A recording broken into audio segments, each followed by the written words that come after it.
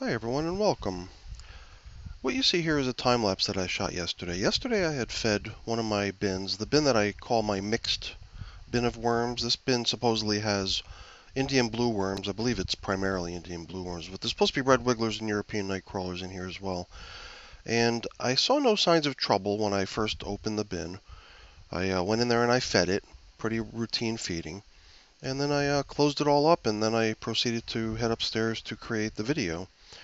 And if anyone's interested in just watching that, I'll leave a card for it in the corner of the screen so you can click on it and go watch that video. But when I came downstairs a little while afterwards to see how things were looking, I found a whole bunch of worm activity. Worms crawling the walls, worms crawling out of the bin, and I didn't know what to make of it, so I just set the time-lapse camera up for a little while just to be able to observe the activity.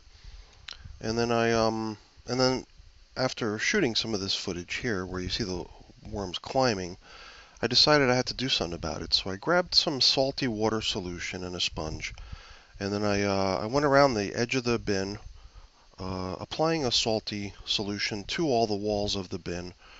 And that's typically a pretty good repellent to keep worms from trying to crawl onto something, because salt and worms just don't mix well.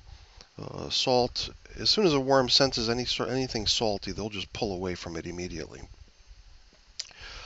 So, after I applied the salt, I shot some more time-lapse footage, and, as expected, the worms remained down in the bin. They're still very active, crawling the surface of the container, crawling over the newspaper coverings, going all over the place in the bin, but luckily not up the walls anymore, and not out of the bin anymore either. Luckily, I was able to save those worms that I could find that crawled out of the bin and put them back in the bin, but I'm just wondering if anyone's ever seen anything like this. What's the cause of this? I didn't do anything out of the ordinary in the feeding, none that I can think of.